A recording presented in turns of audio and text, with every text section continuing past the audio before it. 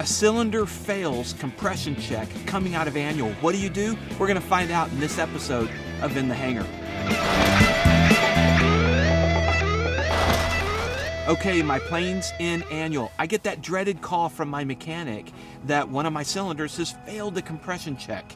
Well, we only have 360 hours on these cylinders, so I gave a call to Superior, who manufactured the cylinders, and they sent some guys down to check it out.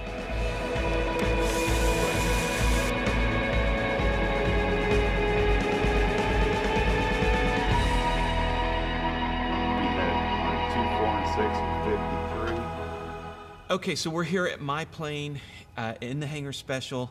I'm here with an amazing group of guys who have come down to look at my cylinder, and we'll talk about the problem. But with me is Bill Ross. Bill, you're VP of... Vice President of Product Support. So product support, we have John Efinger, whose title is Cessna John. And some people use that terminology. But they can find it wasn't me. They can find more info from you at CessnaRigging.com. That's correct. Scott Hayes, Vice President, Sales and Marketing. Sales and Marketing.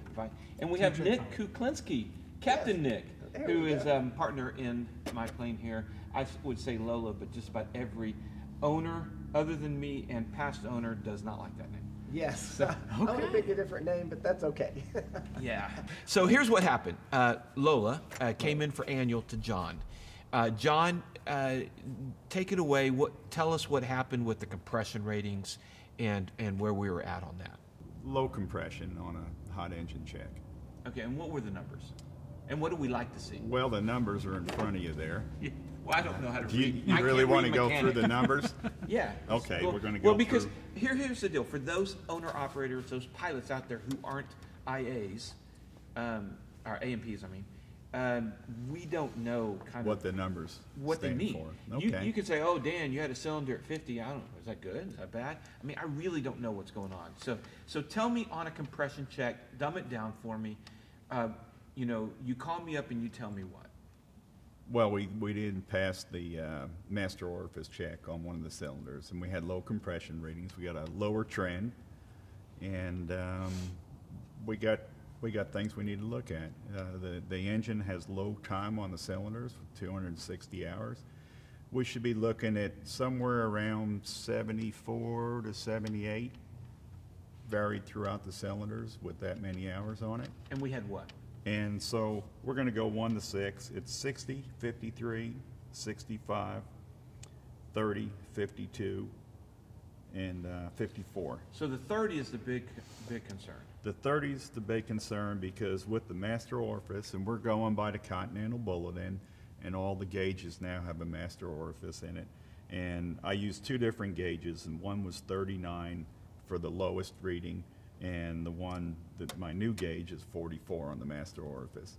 So we dropped down below both of those at 30, okay. And that was on number 4. All right, so then you know, these cylinders are we had a top overhaul 360 hours ago. Is that right, or 260? Got to go back to the book. I work on more than one plane. 363.6. Yeah. So 363 hours ago, we had a top overhaul. We went and bought Superior cylinders, and that's before I met you guys. Mm-hmm. That's before I met Bill and Scott, VPs at Superior. So John, you gave me my choices. I picked Superior cylinders. We got them from Scott, and we put them in, and we did the break-in. We did all that kind of stuff. And so now we're still really young in the life. So when you called me and told me that we were low, I contacted Scott, and Scott, I mean, is it pretty usual that you guys would back your products up by coming out here and looking and all that kind of stuff? This is the only way we back our products up. We want to see what issues are going on. We could have had a baffling issue. We could have had a lot of things that we couldn't see over the phone. It's funny when we have these conversations, and you know it as well as we do, that when you ask a customer, well, how's the baffling? You know, I have the CHT issue on number whatever. How's the baffling? They always say, it's awesome. Send me a picture. And there's no baffling. Or there's a hole in there you can put a tennis ball through. So going out there and seeing it really lets us understand what's happening. Have this dialogue about, you know, how do you run this? What do you guys do? You have a 2-owner situation here. You might be radically one direction. You may be radically one direction. We might see some of those instances. So this just affords us a tremendous amount of real world, what's happening the way you operated. Now, you guys have come out and looked at it. Bill, what'd you find? Well, with John, we first thing we did was we borescoped the cylinders to look for any gross anomalies that may be going on within the cylinder. And all of the results of the borescope inspection were the appearance of a normal cylinder. The valve signatures, as far as the heat tracing of the exhaust valve, the intake valve condition, the cylinder bore condition, the amount of combustion deposits were absolutely picture perfect. So we didn't find anything there. We paid particular attention to the cylinder number 4 that had the 30 compression reading, which was below the master orifice leak limit set forth by Continental. In that particular cylinder, we saw a light hone pattern, which is a purposed scratch that we put in a cylinder to retain oil, which could indicate some abnormality in the cylinder a little bit as far as wear, something like that. We re-tested the engine with a compression test in accordance with Continental's bulletin. We did a cold compression test, and that's one thing we did vary, is we did not do it hot. We did it cold. All of the compressions were, for a cold engine, acceptable. Even number 4 did come up to, I think it was 45, and that could be just because the oil's a little thicker and things like that. The plan is, and again in a concert with the instructions for continued airworthiness, is when the annual is complete, we will fly the airplane again for an hour at a best power, richer mixture, 75% power, come back and retest number 3. Number 4? Excuse me, number 4. You keep wanting to replace number 3. I know. It's like a surgeon. Is it the right leg or left leg? I know. But yeah, cylinder number 4, and if it doesn't come up, then as we do with all of our products and our customers, we will stand behind it, and you're covered 100% parts and labor under warranty. Wow, that means a lot that you guys stand behind it enough to not only parts but labor too, that you would cover that. That as an owner, that makes me feel incredible, that you guys would stand behind that. Is that pretty normal in the industry? No. Normally you hear it's the pilot error, you know. It's always the pilot error. You know, you run the cylinders too hot, you know. I hear that every time, and I don't care who the engine builder is, it's always going to go back. I think it's fair to note too that in part of this whole assessment of the health of this engine, that's one of the first things we did, is we got the download from your JPI, and we did go through that data. And the flights that we looked at, there's no operational anomalies whatsoever. You guys are operating the airplane in concert with the recommendations of Cessna and Continental. That was further backed up when I did the borescope inspection. The amount of combustion deposits present and things told me that the engine is operated as it should be. And it's a conforming engine. Yes. You know, that's another big issue. What do you mean by conforming engine? Your fuel flows are set right, Correct. Your ignition set right, you don't have intake leaks, you know, your turbo's set up right, all the fuel scheduling, injection system, intake leaks, you know, you have to start with the conforming engine. We checked that too, and that's a very good point, John. Not only did we look at how you were leaning the engine, but we also looked at, Scott and I actually looked at several flights at the takeoff to look at the fuel flows, the exhaust gas temperature, cylinder head temperatures, TIT, those types of things to ensure that the fuel system was calibrated regularly. That's something that's often overlooked on a fuel-injected Continental, and that has to be done at least at each annual. Very important to cylinder life, and all of that was normal. And it's very important as pilots, we've had this discussion several times, but I'll reiterate for the video, is if I don't know something's out of adjustment, I can't fix it. So as a pilot, you know you should be hitting 36.5 on every takeoff once the engine oil's worn. Manifold. And you know that you should be hitting 2,700 RPM. And you know with your fuel flow, you should be hitting roughly 32 gallon an hour fuel flow. So if you and we takeoff, have, yeah. and we, on the takeoff, takeoff, yes. right. And we know with your engine monitor, we have conservative numbers in there for your warnings, and it's already been set up for conservative warning.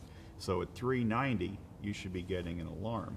You know, above 2,700 RPM, you should be getting a red alert, you know. And your TIT, we have in the EGT set at 1550. So if you've got a yellow warning, that's a caution to you as a pilot that you need to take action, that there's a parameter that's on the verge of going out of spec. So there's really, with this engine management system, no reason that you shouldn't be alerted beforehand to do something as a pilot to correct it. And if you can't control it, then it needs to come back to me, and we need to find out why. You were talking about sometimes hearing or looking in the cylinders and sometimes seeing things that you don't like, scoring or heat deals. But that brings me up to the point of running rich of peak and lean of peak. Do you find one series of upping an aircraft better than the other? That's a very good question, and actually, it can go both ways. If a pilot runs outside of the recommendations by the manufacturer, let's say that we have an airplane that is recommended to run 50 degrees lean of peak, and the pilot says, well, the heck with what the engine manufacturer says, I'm going to run 125 degrees lean of peak. Ooh. It is possible that they could have more combustion deposits because they're robbing the engine of so much heat. They could also be causing problems within the internals of the engine with corrosive attack because the oil temperature is not getting hot enough. Yes, the fuel flow goes down, but we grossly become inefficient with the airframe engine combination when we do that. So we have to consult POH as to where we should be. When we're bore scoping engines, we can also tell if a customer runs rich of peak, at peak, lean of peak, or if they don't lean on the ground. they don't know what the red knob does. Yeah. We've seen that before, Yeah. and strangely enough, Wow. a lot of burned exhaust valves are the result of not leaning at all, or not leaning on the ground, and those combustion deposits begin to form on the valve, and the valve cannot close against the seat fully because those lead salts and those combustion deposits are there. And so each combustion cycle, that valve is then torched, just like a hot piece of metal in an oxyacetylene torch. And that will, over time, burn a valve. So it's very important, and I know we've talked about this before, and I sound like a broken record, but engine manufacturers' recommendations are engineered, tested data. It's just not gee whiz information that they decided to put out there. They actually did a lot of testing to come up with those recommendations because we know, as an engine manufacturer and a parts manufacturer, that's how you get these things to go the distance. And Well, then you spark within limits, is heat a bad thing? No, and that's a good CHPs? point. A lot of people Yeah. think that heat is a four-letter word in these engines, and it's not. We have people that chase cylinder head temperatures because they've read an article that there's a demon that lives at 380 degrees Fahrenheit, and so they target 350 or 300, and they can do that with the red knob by just going further lean a peak. It will cool everything off. But we also see a lot of engines with corrosive attack, cam and lifter Yeah. distress, and things like that these days as a result of Yeah. being too kind to the engine. If 390 Interesting. is the limit, then 350 is better. So right. 325's got to be better than that. So if we're at 200, Exactly. 200's got to be great, right? Yeah. Well, then no. it brings up the other question that we talked about before. So shouldn't I be concerned with shock cooling if I'm coming down from altitude?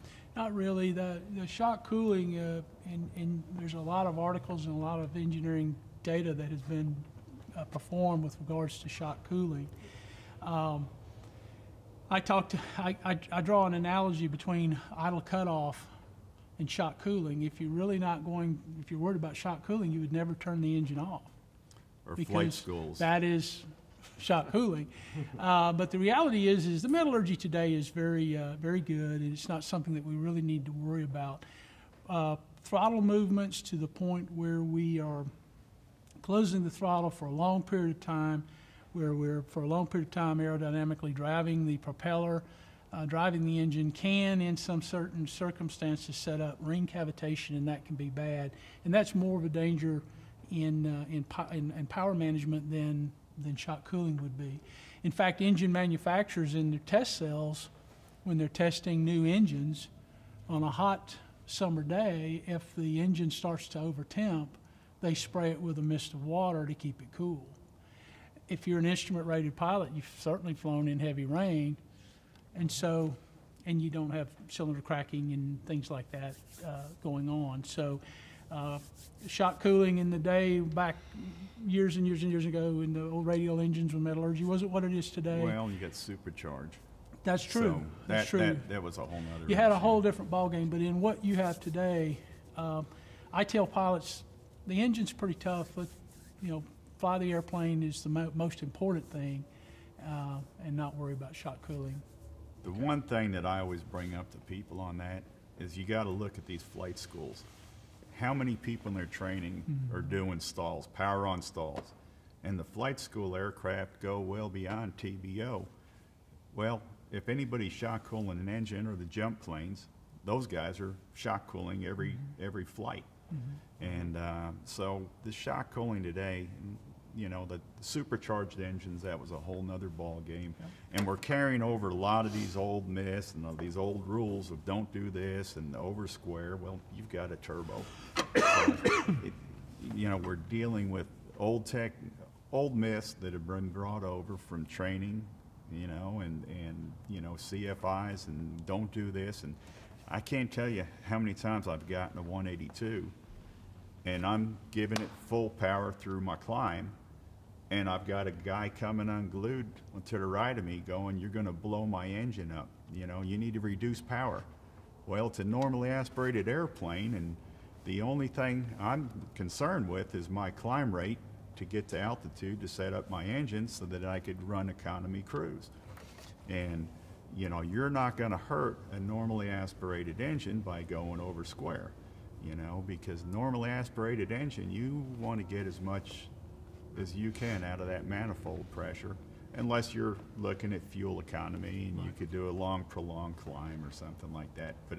But what you're doing by reducing that power, now you just reduced your fuel flow. And you reduced your fuel flow on a climb, you're running the thing high RPM. Now you're doing damage to your engine and damage to your cylinders because you just started a lean climb. All right, so I want to ask you two a question, and I'm going to put my partner Nick on the spot. Okay. We've had a disagreement that we want you two to settle for us, if you can, and that's something close to what you just talked about. When we're taking off from Hicks, a 3,300-foot runway, short runway, I'll throttle on in, maybe 5, 6, 7 seconds.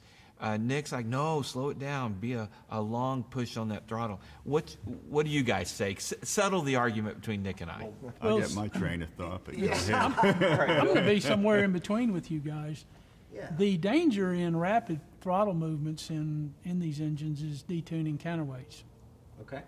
To detune the counterweight, you've got to be really pumping the throttle and doing all kind of weird stuff.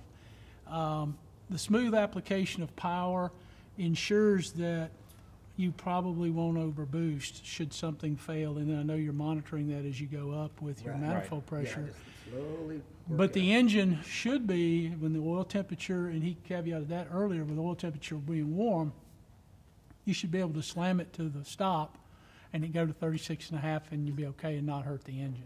on a warm engine.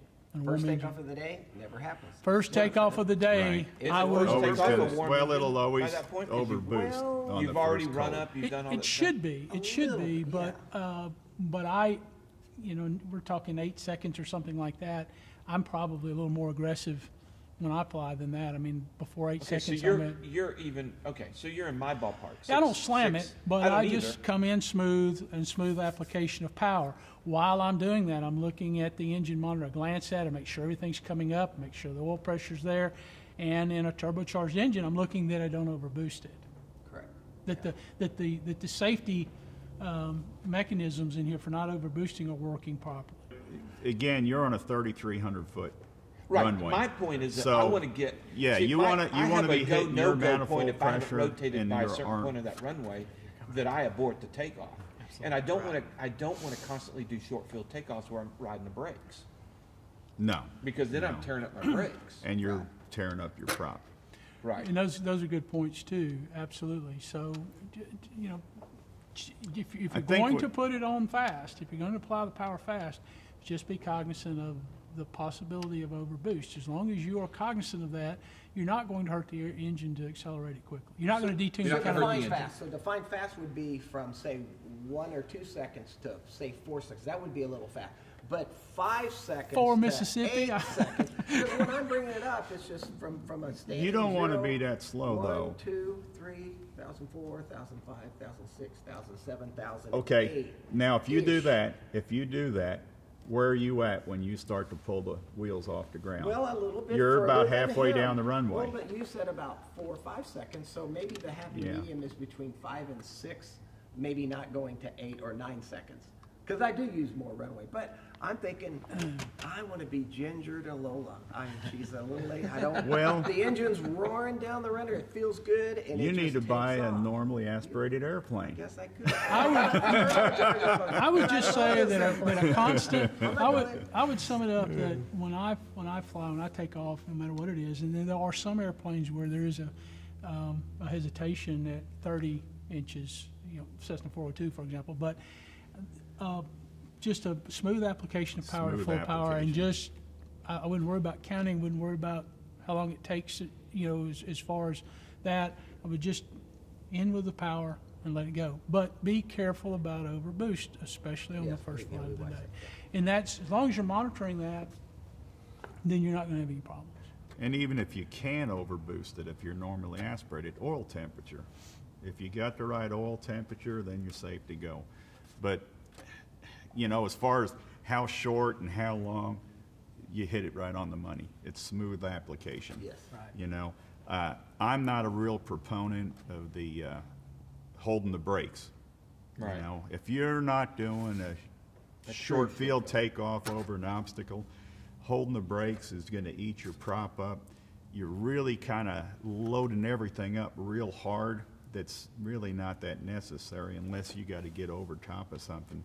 But where we're at, you Or you're got on to a get, check ride. you know, yeah, Yeah. you've Right. got to Yeah. get, you Well, know, that's you've got to get exception. over, you know, hangars, you know, when you're taking off to north end. yeah. If you're going to wait, you know, 6 Mississippi, 7 Mississippi, 8 you'll You're be halfway down the passing. runway. You're over halfway down there. You're You agree 3/4 with all away this? with this You agree? airplane. Scott? Well, I tell you, most recently was at Bill's house. He lives on a 2,400-foot grass strip that's got boy. mondo trees at one end of it, and so Oh, the it's all brakes, about yeah. it's all about that smooth application of power.